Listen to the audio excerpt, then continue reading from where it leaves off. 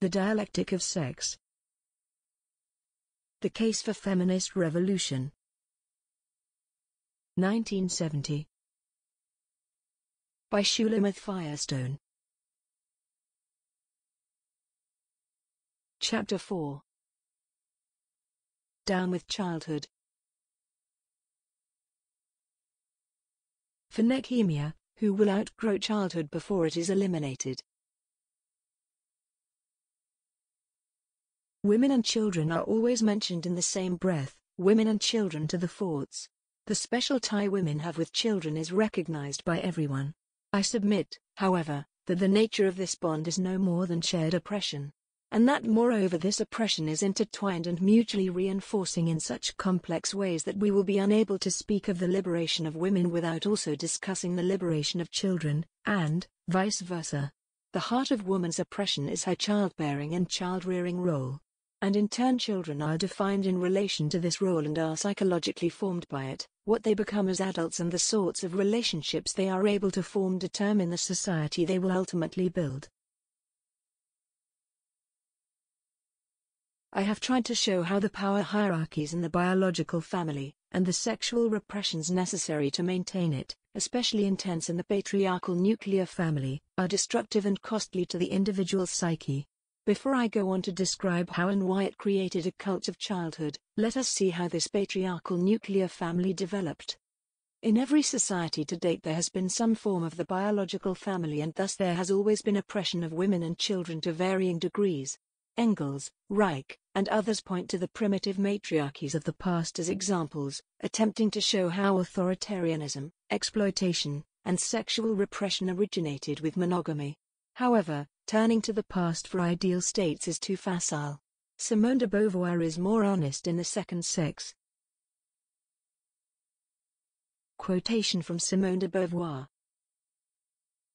The peoples who have remained under the thumb of the goddess mother, those who have retained the matrilineal regime, are also those who were arrested at a primitive stage of civilization. The devaluation of women, under patriarchy, represents a necessary stage in the history of humanity, for it is not upon her positive value but upon man's weakness, that her prestige is founded. In woman are incarnated all the disturbing mysteries of nature, and man escapes her hold when he frees himself from nature. Thus the triumph of the patriarchate was neither a matter of chance nor the result of violent revolution.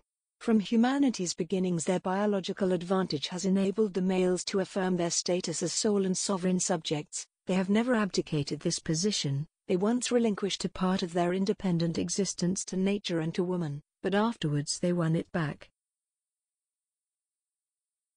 Perhaps, however, if productive work had remained within her strength, woman would have accomplished with man the conquest of nature, through both male and female, but because she did not share his way of working and thinking, because she remained in bondage to life's mysterious processes, the male did not recognize in her a being like himself. End of quotation from Simone de Beauvoir. Thus it was woman's reproductive biology that accounted for her original and continued oppression, and not some sudden patriarchal revolution, the origins of which Freud himself was at a loss to explain. Matriarchy is a stage on the way to patriarchy, to man's fullest realization of himself. He goes from worshipping nature through women to conquering it. Though it's true that woman's lot worsened considerably under patriarchy, she never had it good, for despite all the nostalgia it is not hard to prove that matriarchy was never an answer to women's fundamental oppression. Basically it was no more than a different means of counting lineage and inheritance, one which, though it might have held more advantages for women than the later patriarchy, did not allow women into the society as equals. To be worshipped is not freedom. For worship still takes place in someone else's head, and that head belongs to man. Thus throughout history, in all stages and types of culture, women have been oppressed due to their biological functions. Turning to the past, while it offers no true model, is, however, of some value in understanding the relativity of the oppression. Though it has been a fundamental human condition, it has appeared to differing degree in different forms. The patriarchal family was only the most recent in a string of primary social organizations, all of which defined woman as a different species due to her unique childbearing capacity. The term family was first used by the Romans to denote a social unit the head of which ruled over wife, children, and slaves. Under Roman law he was invested with rights of life and death over them all. Famulus means domestic slave, and familia is the total number of slaves belonging to one man. But though the Romans coined the term, they were not the first to develop the institution. Read the Old Testament, for example. The description of Jacob's family trainers after a long separation he travels to meet his twin brother Esau.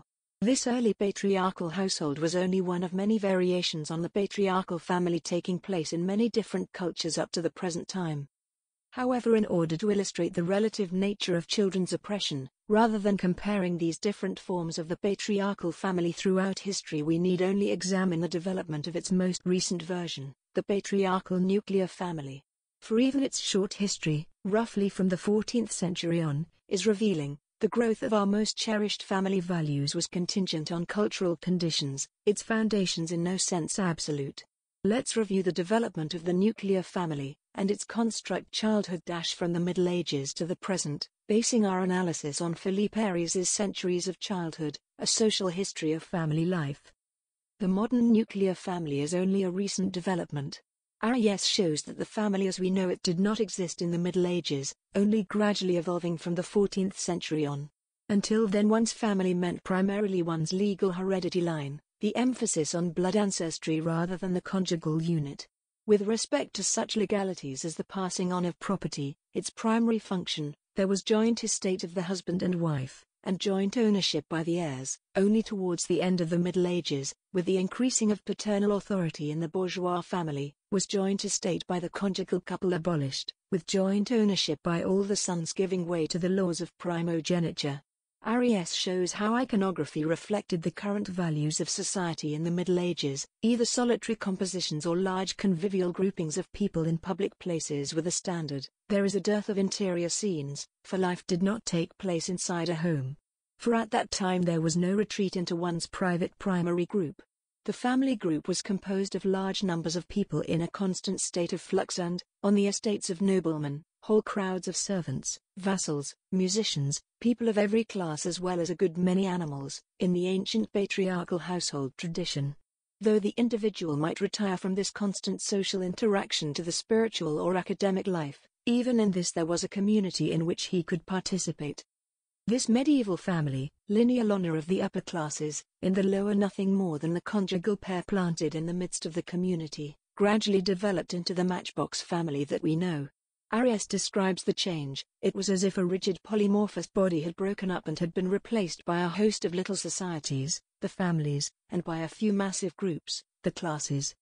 Such a transformation caused profound cultural changes, as well as affecting the very psychological structure of the individual. Even the view of the life cycle of the individual has culturally evolved. For example, adolescence, which had never existed before, came in. Most important of these new concepts of the stages of life was childhood. Section 1. The myth of childhood. In the Middle Ages there was no such thing as childhood. The medieval view of children was profoundly different from ours. It was not only that it was not child-centered, it literally was not conscious of children as distinct from adults. The child men and child women of medieval iconography are miniature adults, reflecting a wholly different social reality. Children then were tiny adults, carriers of whatever class and name they had been born to, destined to rise into a clearly outlined social position. A child saw himself as the future adult going through his stages of apprenticeship. He was his future powerful self when I was little. He moved into the various stages of his adult role almost immediately. Children were so little differentiated from adults that there was no special vocabulary to describe them. They shared the vocabulary of feudal subordination. Only later, with the introduction of childhood as a distinct state, did this confused vocabulary separate.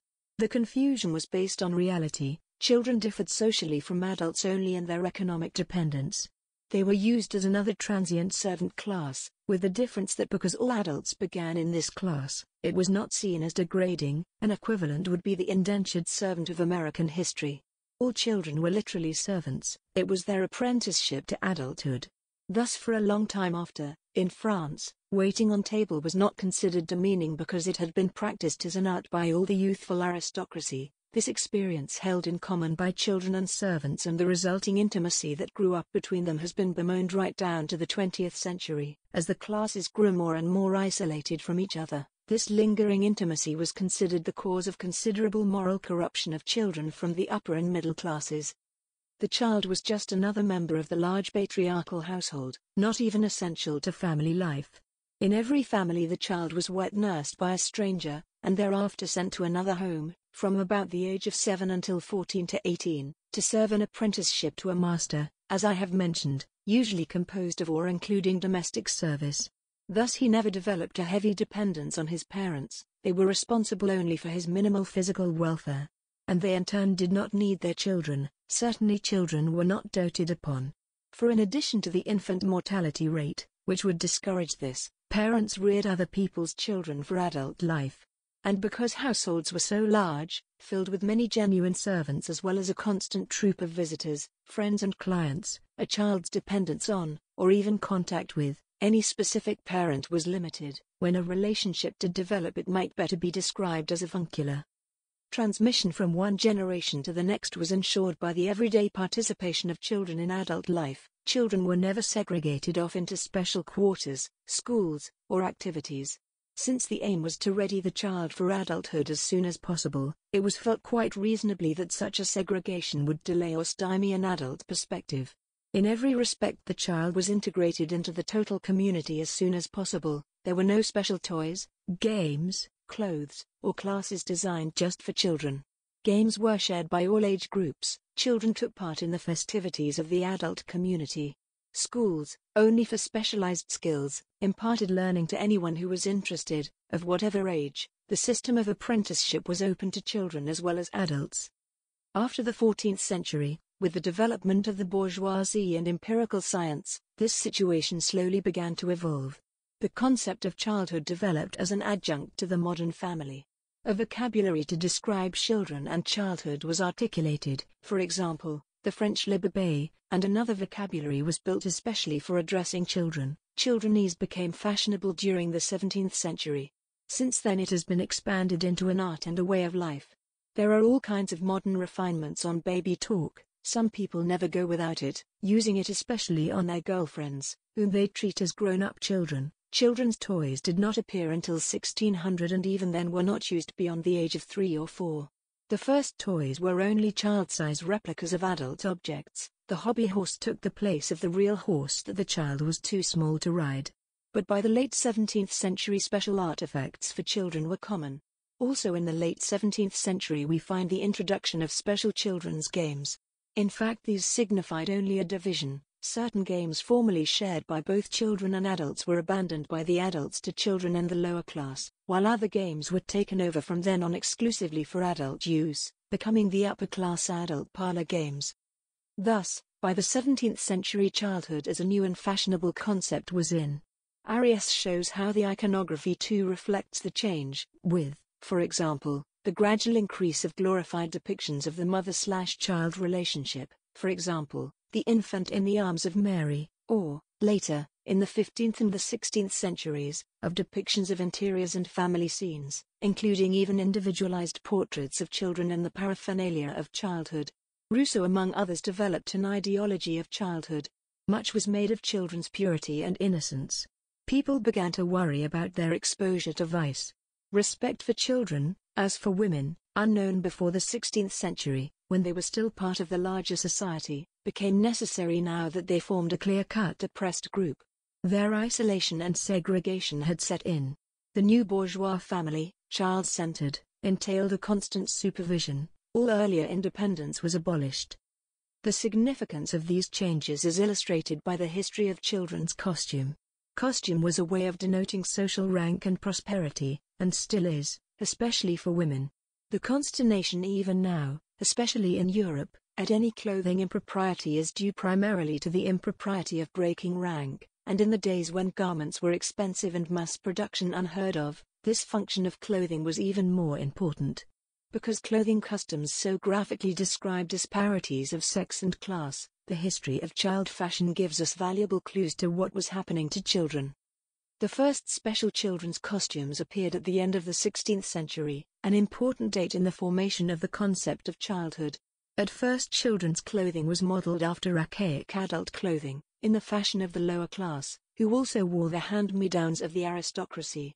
These archaisms symbolized the growing exclusion of children and the proletariat from contemporary public life. Before the French Revolution, when special trousers of naval origin were introduced, further distinguishing the lower class, we find the same custom spreading to upper-class male children. This is important because it illustrates quite clearly that children of the upper class formed a lower class within it. That differentiation of costume functions to increase segregation and make clear class distinctions is also borne out by an otherwise unexplainable custom of the 17th and the 18th centuries. Two broad ribbons had to be worn by both male and female children, fastened to the robe under each shoulder and trailing down the back. These ribbons apparently had no other function than to serve as sartorial indications of childhood.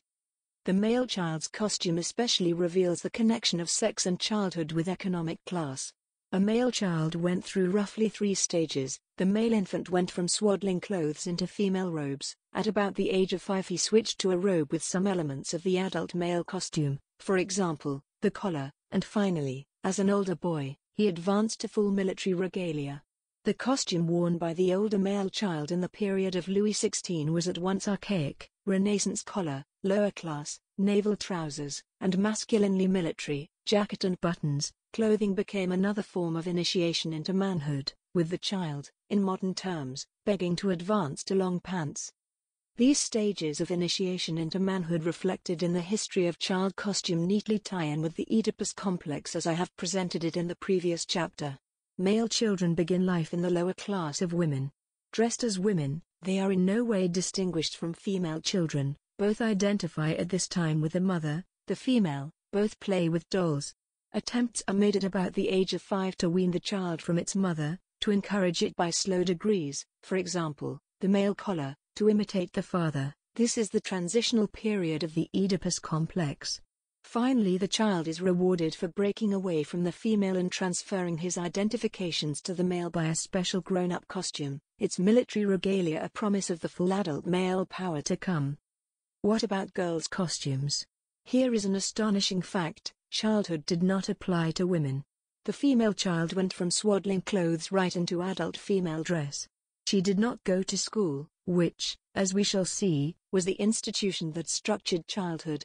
At the age of 9 or 10 she acted, literally, like a little lady. Her activity did not differ from that of adult women. As soon as she reached puberty, as early as 10 or 12, she was married off to a much older male. The class basis of childhood is exposed. Both girls and working-class boys did not have to be set apart by distinctive dress, for in their adult roles they would be servile to upper-class men. No initiation into freedom was necessary. Girls had no reason to go through costume changes. When there was nothing for them to grow up to, adult women were still in a lower class in relation to men. Children of the working class, even up to the present day, were freed of clothing restrictions, for their adult models, too, were children relative to the ruling class. While boys of the middle and upper classes temporarily shared the status of women and the working class, they gradually were elevated out of these subjected classes. Women and lower-class boys stayed there. It is no coincidence, either, that the effeminization of little boys' dress was abolished at the same time that the feminists agitated for an end to oppressive women's clothes. Both dress styles were integrally connected to class subjection and the inferiority of women's roles. Little Lord Fauntleroy went the way of the petticoat. Though my own father remembers his first day in long pants, and even today, in some European countries, these clothing initiation customs are still practiced. We can also see the class basis of the emerging concept of childhood in the system of child education that came in along with it.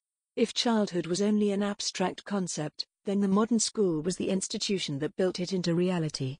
New concepts about the life cycle in our society are organized around institutions. For example, adolescence, a construction of the 19th century, was built to facilitate conscription for military service. The modern school education was, indeed, the articulation of the new concept of childhood.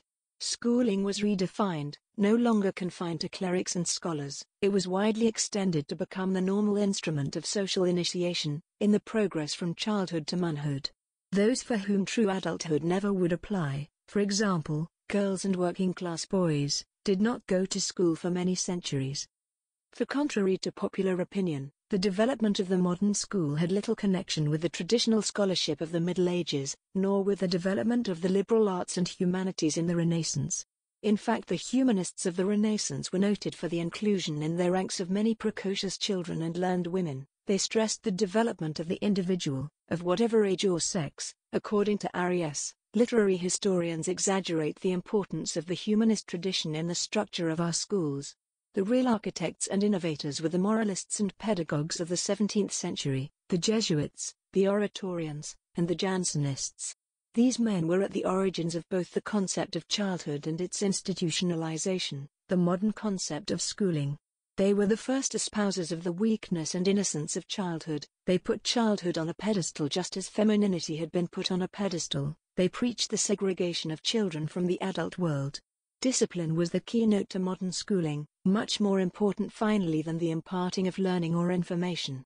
For to them discipline was an instrument of moral and spiritual improvement, adapted less for its efficiency in directing large groups to work in common than for its intrinsic moral and ascetic value. That is, repression itself was adopted as a spiritual value. Thus, the function of the school became child-rearing, complete with disciplinary child psychology. Arias quotes the regulations for boarders at Port-Royal, a forerunner of our teacher training manuals. A close watch must be kept on the children, and they must never be left alone anywhere, whether they are ill or in good health. This constant supervision should be exercised gently and with a certain trustfulness calculated to make them think one loves them, and that it is only to enjoy their company that one is with them. This will make them love their supervision rather than fear it. This passage, written in 1612, already exhibits the mincing tone characteristic of modern child psychology, and the peculiar distance, at that time rehearsed, but by now quite unconscious, between adults and children. The new schooling effectively segregated children off from the adult world for longer and longer periods of time. But this segregation of child from adult, and the severe initiation process demanded to make the transition to adulthood, indicated a growing disrespect for, a systematic underestimation of, the abilities of the child. The precocity so common in the Middle Ages and for some time after has dwindled almost to zero in our own time. Today, for example, Mozart's feats as a child composer are hardly credible. In his own time he was not so unusual. Many children played and wrote music seriously then and also engaged in a good many other adult activities. Our piano lessons of today are in no way comparable. They are, in fact, only indications of child oppression, in the same way that the traditional women's accomplishments such as embroidery are superficial activity, telling us only about the subjugation of the child to adult whims. And it is significant that these talents are more often cultivated in girls than in boys. When boys study piano, it is most often because they are exceptionally gifted or because their parents are musical. Arias quotes Heraclitus, Journal sur l'enfance et la jeunesse de Louis XIII, the detailed account of the Dauphin's childhood years written by his doctor, that the Dauphin played the violin and sang all the time at the age of 17 months. But the Dauphin was no genius, later proving himself to be certainly no more intelligent than any average member of the aristocracy. And playing the violin wasn't all he did. The record of the child life of the Dauphin, born in 1601, of only average intelligence, tells us that we underestimate the capabilities of children. We find that at the same age that he played the violin, he also played mall, the equivalent of golf for adults of that period, as well as tennis. He talked. He played games of military strategy. At 3 and 4 respectively, he learned to read and write. At 4 and 5, though still playing with dolls, he practiced archery, played cards and chess. At 6, with adults, and played many other adult games.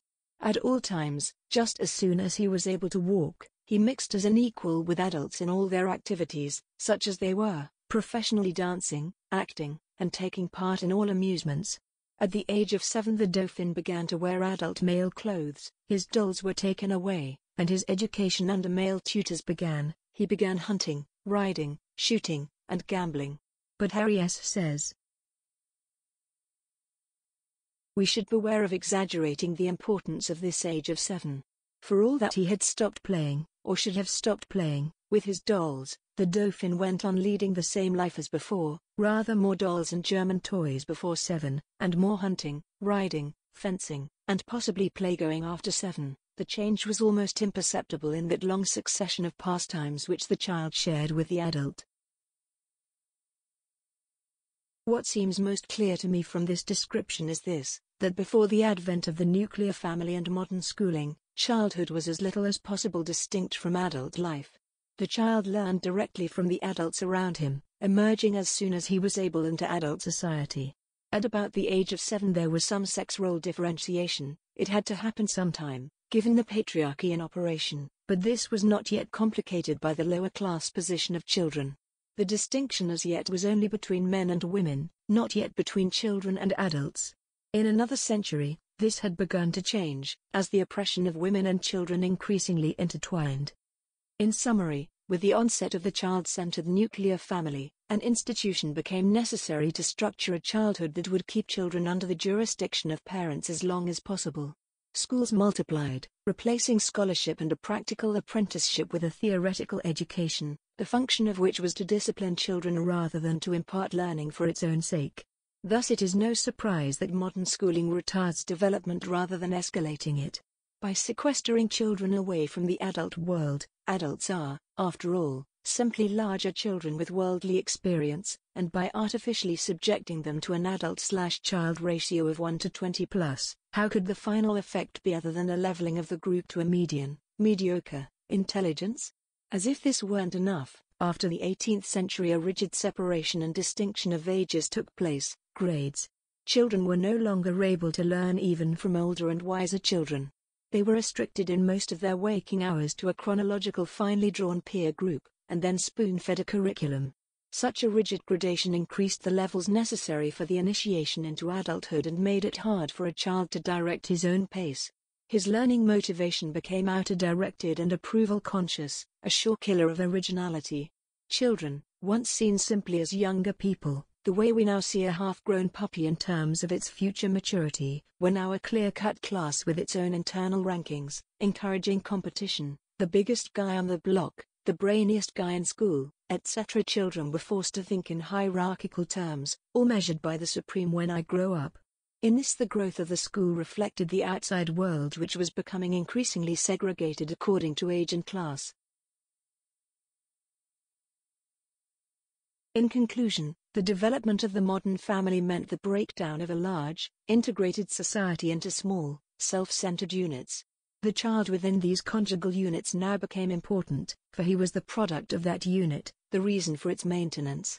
It became desirable to keep one's children at home for as long as possible to bind them psychologically, financially, and emotionally to the family unit until such time as they were ready to create a new family unit. For this purpose the age of childhood was created. Later, extensions were added, such as adolescence, or in 20th century American terms, teenagerdom, collegiate youth, young adulthood. The concept of childhood dictated that children were a species different not just in age, but in kind, from adults.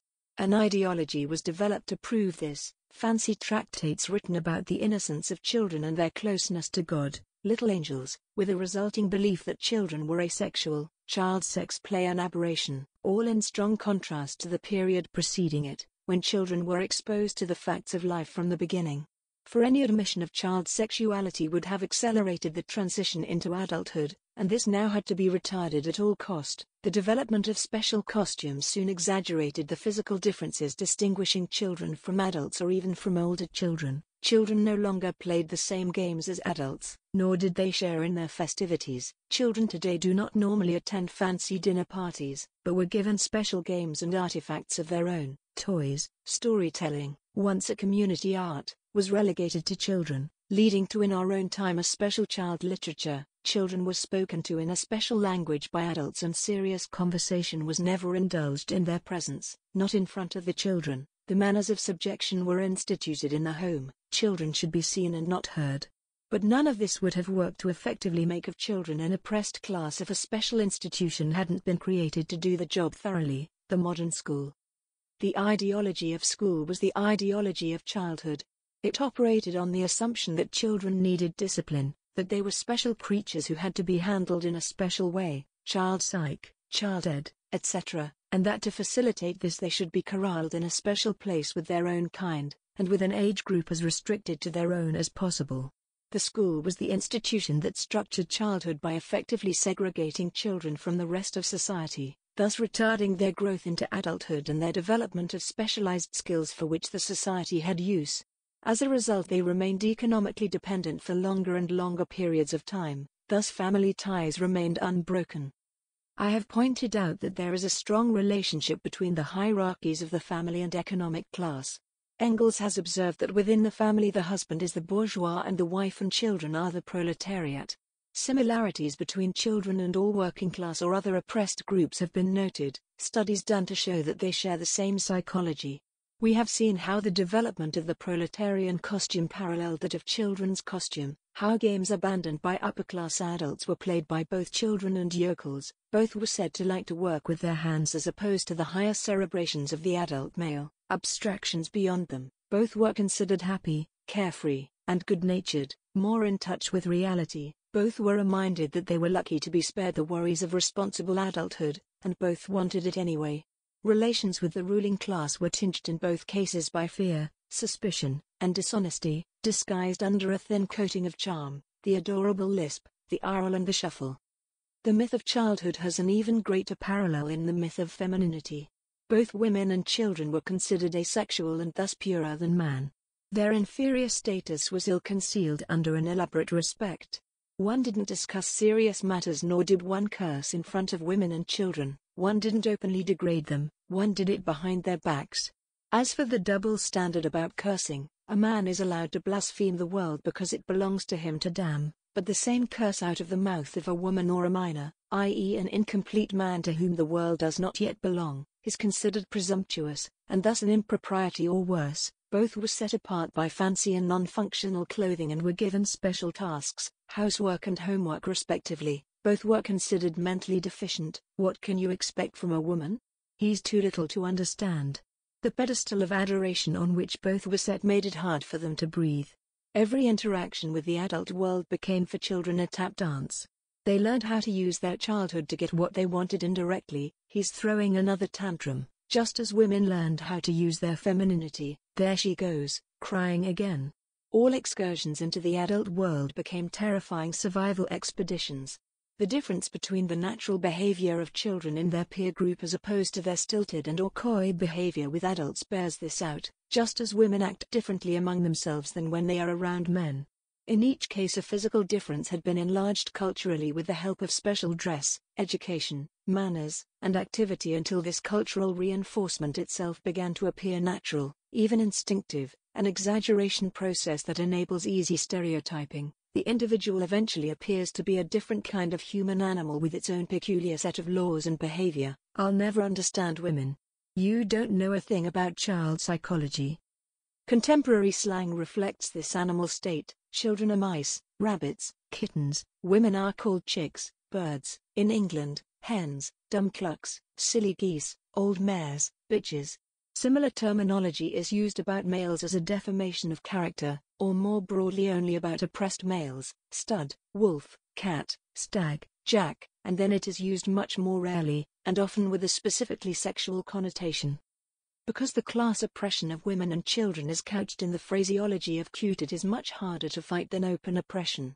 What child can answer back when some inane aunt falls all over him or some stranger decides to pat his behind and gurgle baby talk? What woman can afford to frown when a passing stranger violates her privacy at will? If she responds to his, "Baby, you're looking good today," with "no better than when I didn't know you," he will grumble, "What's eating that bitch?" Or worse. Very often the real nature of these seemingly friendly remarks emerges when the child or the woman does not smile as she should. "Dirty old scumbag. I wouldn't screw you even if you had a smile on your puss. Nasty little brat. If I were your father I would spank you so hard you wouldn't know what hit you." Their violence is amazing. Yet these men feel that the woman or the child is to blame for not being friendly. Because it makes them uncomfortable to know that the woman or the child or the black or the workman is grumbling, the oppressed groups must also appear to like their oppression, smiling and simpering though they may feel like hell inside. The smile is the child/woman equivalent of the shuffle. It indicates acquiescence of the victim to her own oppression. In my own case, I had to train myself out of that phony smile, which is like a nervous tic on every teenage girl. And this meant that I smiled rarely, for in truth, when it came down to real smiling, I had less to smile about. My dream action for the women's liberation movement, a smile boycott, at which declaration all women would instantly abandon their pleasing smiles, henceforth smiling only when something pleased them. Likewise, children's liberation would demand an end to all fondling not welcomed by the child itself. This of course would predicate a society in which fondling in general was no longer frowned upon. Often the only demonstration of affection a child now receives is of this phony kind, which he may still consider better than nothing. Many men can't understand that their easy intimacies come as no privilege. Do they ever consider that the real person inside that baby or female animal may not choose to be fondled then, or by them, or even noticed?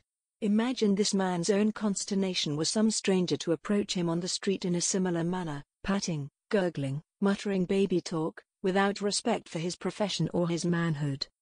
In sum, if members of the working class and minority groups act like children, it is because children of every class are lower class, just as women have always been. The rise of the modern nuclear family, with its adjunct childhood, tightened the noose around the already economically dependent group by extending and reinforcing what had been only a brief dependence, by the usual means, the development of a special ideology, of a special indigenous lifestyle, language, dress, mannerisms, etc. And with the increase and exaggeration of children's dependence, woman's bondage to motherhood was also extended to its limits. Women and children were now in the same lousy boat. Their oppressions began to reinforce one another. To the mystique of the glories of childbirth, the grandeur of natural female creativity, was now added a new mystique about the glories of childhood itself and the creativity of child-rearing. Why, my dear, what could be more creative than raising a child? By now people have forgotten what history has proven, that raising a child is tantamount to retarding his development. The best way to raise a child is to lay off. Section 2. Our time, the myth is magnified. We have seen how the increasing privatization of family life brought ever more oppression to its dependents, women and children. The interrelated myths of femininity and childhood were the instruments of this oppression. In the Victorian era they reached such epic proportions that finally women rebelled, their rebellion peripherally affecting childhood. But the rebellion was destroyed before it could eliminate these myths. They went underground to reappear in a more insidious version, complicated by mass consumerism. For in fact nothing had changed. In Chapter 2 I described how the emancipation of women was subtly sabotaged. The same thing occurred in the corollary oppression childhood. The pseudo-emancipation of children exactly parallels the pseudo-emancipation of women, though we have abolished all the superficial signs of oppression, the distinct and cumbrous clothing, the schoolmaster's rod. There is no question that the myth of childhood is flourishing in epic proportions, 20th century style. Whole industries are built on the manufacture of special toys, games, baby food, breakfast food, children's books and comic books, candy with child appeal, etc. Market analysts study child psychology in order to develop products that will appeal to children of various ages. There is a publishing, movie, and TV industry built just for them, with its own special literature, programs and commercials, and even censorship boards to decide just which cultural products are fit for their consumption. There is an endless proliferation of books and magazines instructing the layman in the fine art of child care. Dr. Spock, Parents Magazine. There are specialists in child psychology, child education methods, pediatrics, and all the special branches of learning that have developed recently to study this peculiar animal. Compulsory education flourishes and is now widespread enough to form an inescapable net of socialization, brainwashing, from which even the very rich can no longer entirely escape. Gone are the days of Huckleberry Finn. Today the malingerer or dropout has a full-time job just in warding off the swarm of specialists studying him, the proliferating government programs, the social workers on his tail. Let's look more closely at the modern form this ideology of childhood takes. Visually it is as beefy, blonde, and smiling as a Kodak advertisement. As is the case with the exploitation of women as a ready-made, consumer class, There are many industries eager to profit from children's physical vulnerability, for example, St. Joseph's aspirin for children. But even more than their health, the key word to the understanding of modern childhood is happiness. You were only a child once, and this is it. Children must be living embodiments of happiness. Sulky or upset or disturbed children are immediately disliked. They make of the myth a lie. It is every parent's duty to give his child a childhood to remember: swing sets, inflated swimming pools, toys and games, camping trips, birthday parties, etc. This is the golden age that the child will remember when he grows up to become a robot like his father.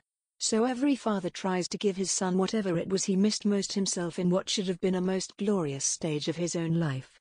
The cult of childhood as the golden age is so strong that all other ages of life derive their value from how closely they resemble it. In a national cult of youth, grown-ups make asses of themselves with their jealous apologetics. Of course I'm twice your age, dear, but... There is the general belief that progress has been made because at least in our time children have been freed from the ugly toils of child labor and many other traditional exploitations of past generations. In fact, there is even the envious moan that children are getting too much attention. They are spoiled. When I was your age. Parallels women have it easy. A major bulwark for this myth of happiness is the continued rigid segregation of children from the rest of society. The exaggeration of their distinctive features has made of them, as it was designed to, almost another race. Our parks provide the perfect metaphor for our larger age-segregated society, a special playground for the tender untouchables, mothers and young children. One seldom finds anyone else here, as if by decree, an athletic field or swimming pool for the youth, a shady knoll for young couples and students, and a bench section for the elderly. This age segregation continues throughout the life of every modern individual. People have very little contact with children once they have outgrown their own childhood. And even within their own childhood, as we have seen, there are rigid age segregations, so that an older child will be embarrassed to be seen with a younger one. Tag along.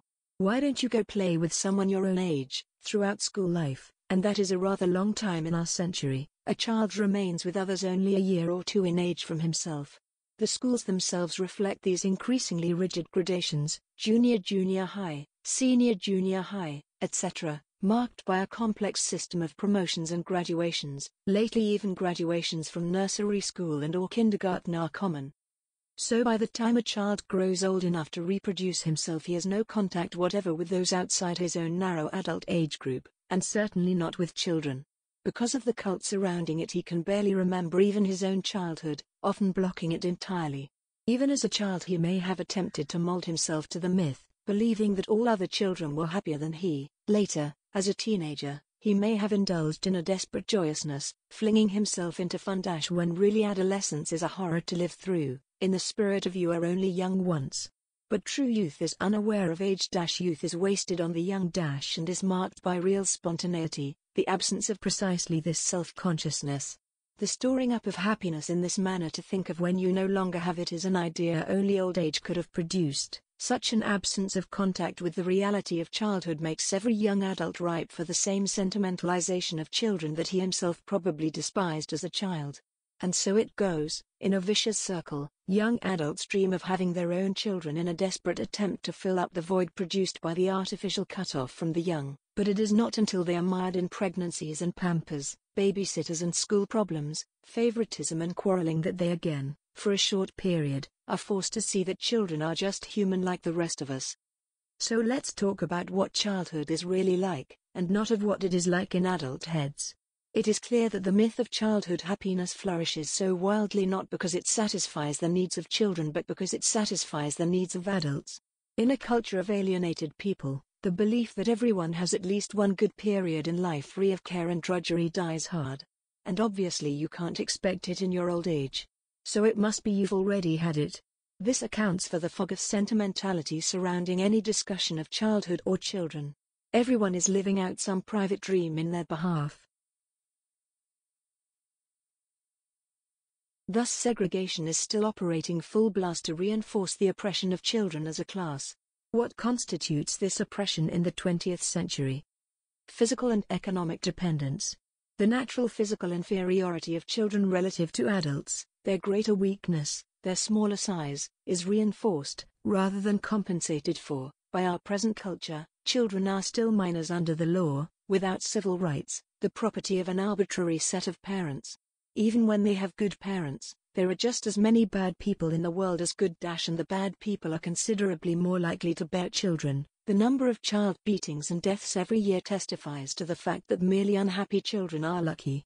A lot worse could happen. It is only recently that doctors saw fit to report these casualties. So much were children at the mercy of their parents.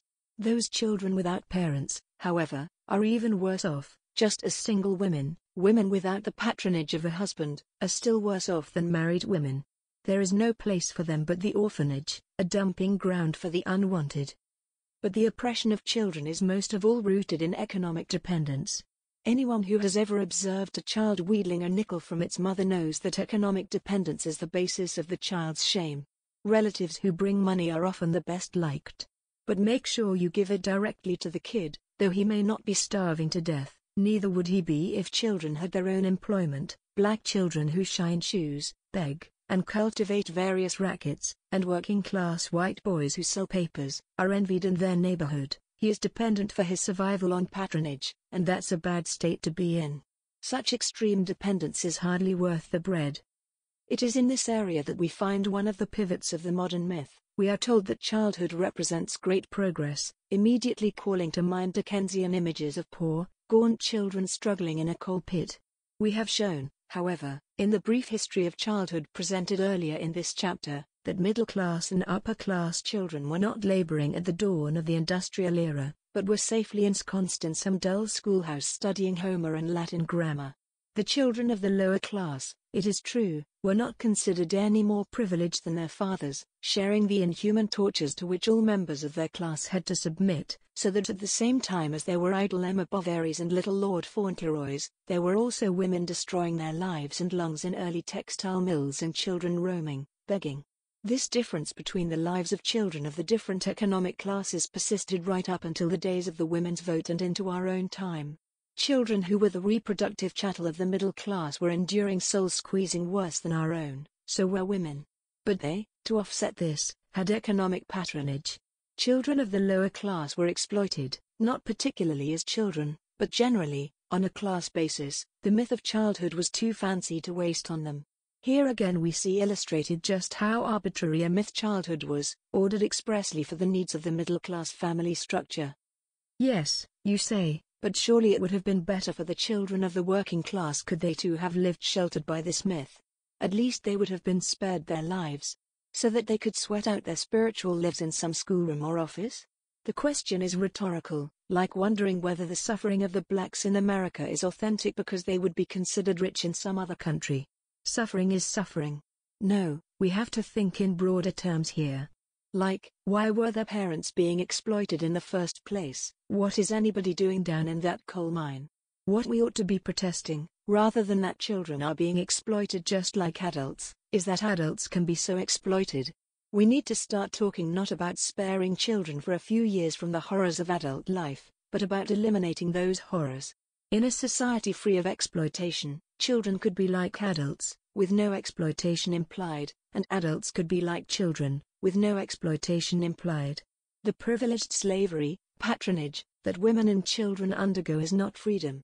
For self-regulation is the basis of freedom, and dependence the origin of inequality. Sexual repression. Freud depicts the early contentment of the child, the satisfaction of the infant at the breast of the mother, which it then tries to regain for the rest of its life. How, due to adult protection, the child is freer from the reality principle and is allowed to play, activity done for the pleasure of it, and not to achieve any other end. How, sexually, the child is polymorphous and only later is so directed and repressed as to make him fit only for adult genital sex pleasure. Freud also showed the origins of the adult neurosis to be built into the very processes of childhood. Though the prototypical child may have the capacity for pure pleasure, that does not mean that he can fully indulge it. It would be more correct to say that though by nature inclined to pleasure, to the degree that he becomes socialized, repressed, he loses this inclination. And that begins right away. The reality principle is not reserved for adults. It is introduced into the child's life almost immediately on his own small scale. For as long as such a reality principle exists, The notion of sparing the child its unpleasantness is a sham. At best he can go through a retarded repressive process, but more often the repression takes place as soon as he can handle it, at all levels. It is not as though there is ever a blessed period when reality lays off. For in truth the repression begins as soon as he is born. The well-known formula by clock feeding's only an extreme example. Before the age of 18 months, says Robert Stoller, the basic sex differentiation has set in, and as we have seen, this process in itself demands inhibition of the sex drive towards the mother. So from the beginning his polymorphous sexuality is denied free play. Even now, with the campaign to recognize masturbation as normal, many infants are kept from playing with themselves while still in their cribs. The child is weaned and toilet trained, the sooner the better, both traumatic in child terms. Repressions increase. The mother love that ideally is meant to be such perfect fulfillment, unconditional, is used in the manner of father love, to better direct the child into socially approved conduct. And finally an active identification with the father is demanded. In fatherless homes the identification may occur somewhat later, when the child begins school. From here until puberty the child must lead a sexless, or secretive, life, not even admitting any sexual needs. Such forced asexuality produces a frustration that is at least partially responsible for the extreme rambunctiousness and aggressiveness, or alternately the anemic docility, that often make children so trying to be around. Family repression. We don't need to elaborate on the subtle psychological pressures of family life. Think of your own family. And if that isn't enough, if you are actually that 1 in a million who is truly convinced that you had a happy family, read some of the work of Lang, particularly The Polities of the Family, on the game of happy families. Lang exposes the internal dynamics of the family, explaining its invisibility to the ordinary family member. Quotation by Lang. One thing is often clear to an outsider: there are concerted family resistances to discovering what is going on, and there are complicated stratagems to keep everyone in the dark, and in the dark that they are in the dark. The truth has to be expended to sustain a family image, since this fantasy exists only insofar as it is in everyone who shares in it. Anyone who gives it up shatters the family in everyone else. End of quotation by Lang. And here are a few children speaking for themselves. Again we quote Rake. Quotation by Rake. I was told of a boy, who, until he was almost 4 years old, thought that his name was Shut Up. A boy witnessed a furious quarrel between his parents and heard his mother threaten his father with divorce. When he returned home from school the next day, he asked his mother, "Are you divorced yet?" He remembered later being very disappointed because she had not gotten divorced. A boy of 9 years was asked by his visiting father at camp if he felt homesick, and the boy replied, "No." The father then asked if the other boys felt homesick. "Only a few," said the child, "those who have dogs at home." Quotation by Rake. What is amusing about these anecdotes, if indeed they are amusing, is the candor of children unable to understand or accept the masochistic hell of it all. Educational repression. It is at school that the repression is cemented. Any illusions of freedom remaining are quickly wiped out now. All sexual activity or physical demonstrativeness is barred. Here is the first heavily supervised play. Children's natural enjoyment of play is now co-opted to better socialize, repress, them. Larry did the best finger painting. What a good boy. Your mother will be proud of you. In some liberal schools all the way up, it is true, good teachers try to find subjects and activities that will truly interest children. It's easier to keep the class in order that way, but as we have seen, the repressive structure of the segregated classroom itself guarantees that any natural interest in learning will finally serve the essentially disciplinary interests of the school. Young teachers entering the system idealistic about their jobs suddenly are up against it. Many give up in despair. If they had forgotten what a jail school was for them, it all comes back now. And they are soon forced to see that though there are liberal jails and not so liberal jails, by definition they are jails. The child is forced to go to them. The test is that he would never go of his own accord. School's out, teachers let the fools out. No more pencils, no more books, no more teachers' dirty looks, and though enlightened educators have devised whole systems of inherently interesting discipline activities to lure and bribe the child into an acceptance of school, these can never fully succeed, for a school that existed solely to serve the curiosity of children on their own terms and by their own direction would be a contradiction in terms. As we have seen, the modern school in its structural definition exists to implement repression. The child spends most of his waking hours in this coercive structure or doing homework for it. The little time that is left is often taken up with family chores and duties. He is forced to sit through endless family arguments, or, in some liberal families, family councils. There are relatives at whom he must smile, and often church services that he must attend. In the little time left, at least in our modern middle class, he is supervised, blocking the development of initiative and creativity. His choice of play materials is determined for him, toys and games. His play area is defined, gyms, parks, playgrounds, campsites. Often he is limited in his choice of playmates to children of the same economic class as himself, and in the suburbs, to his schoolmates, or children of his parents' friends. He is organized into more groups than he knows what to do with: Boy Scouts, Cub Scouts, Girl Scouts, brownies, camps, after-school clubs and sports. His culture is chosen for him. On TV he is often allowed to watch only pap children's programs, Father Knows Best, and is barred from all adult, good, movies. His books and literature are often taken from corny children's lists. Dick and Jane, The Bobbsey Twins, The Partridge Family, The Annals of Babe Ruth, Robinson Crusoe, Lassie ad nauseam. The only children who have the slightest chance of escape from this supervised nightmare, but less and less so, are children of the ghettos and the working class, where the medieval conception of open community, living on the street, still lingers. That is, historically, as we have seen, many of these processes of childhood came late to the lower class, and have never really stuck. Lower-class children tend to come from large immediate families composed of people of many different ages. But even when they don't, often there are half-brothers and sisters, cousins, nieces, nephews, or aunts, in a constantly changing milieu of relatives. Individual children are barely noticed, let alone supervised. Children are often allowed to roam far from home or play out on the streets until all hours. And on the street, if by chance their family size is limited, there are hundreds of kids, many of whom have formed their own social groupings, gangs. They do not often receive toys, which means they create their own.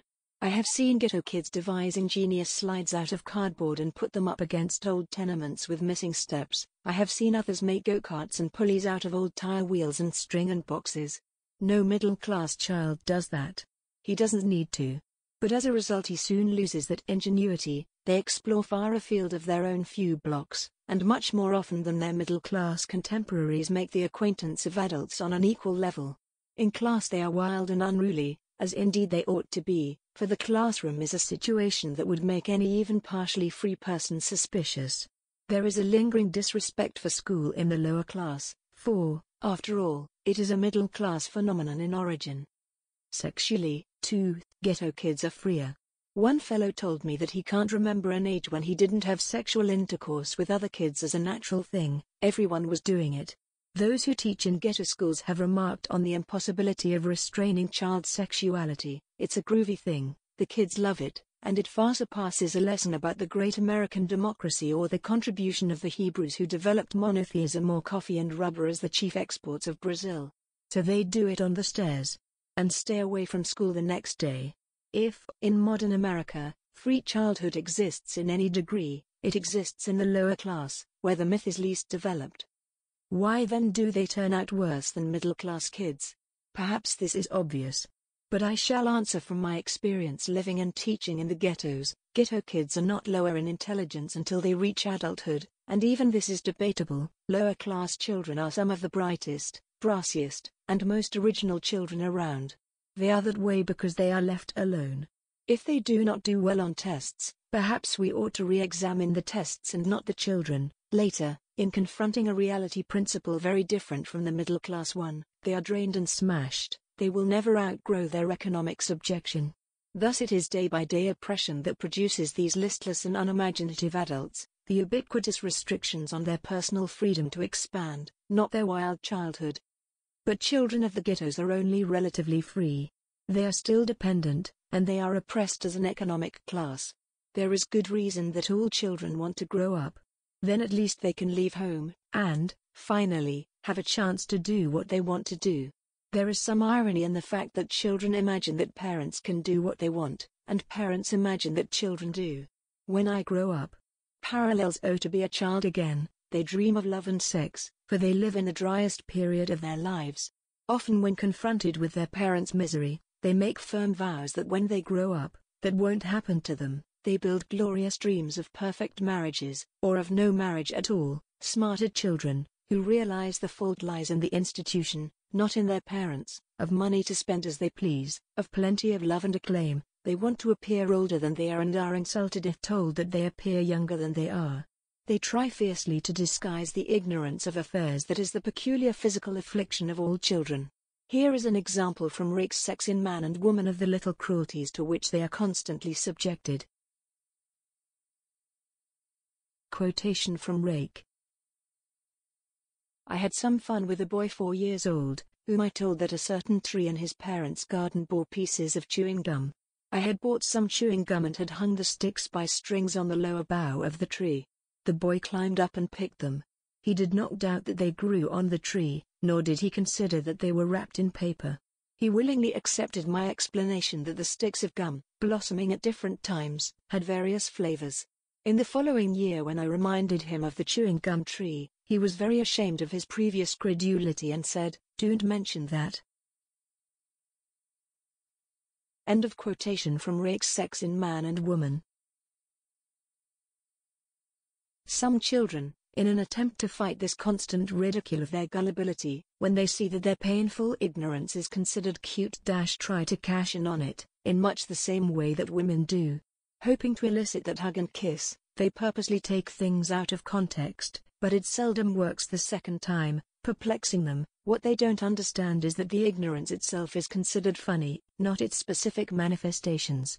For most children don't understand the arbitrary adult order of things, inadequately explained even when there is a sound explanation. But, in almost every case given the amount of information the child begins with, his conclusions are perfectly logical. Similarly, if an adult were to arrive on a strange planet to find the inhabitants building fires on their roofs, he might assume an explanation, but his conclusions, based on his dissimilar past, might cause the others some amusement. Every person in his first trip to a foreign country, where he knows neither the people nor the language, experiences childhood. Children, then, are not freer than adults. They are burdened by a wish fantasy in direct proportion to the restraints of their narrow lives, with an unpleasant sense of their own physical inadequacy and ridiculousness, with constant shame about their dependence, economic and otherwise, mother, may I? And humiliation concerning their natural ignorance of practical affairs. Children are oppressed at every waking minute.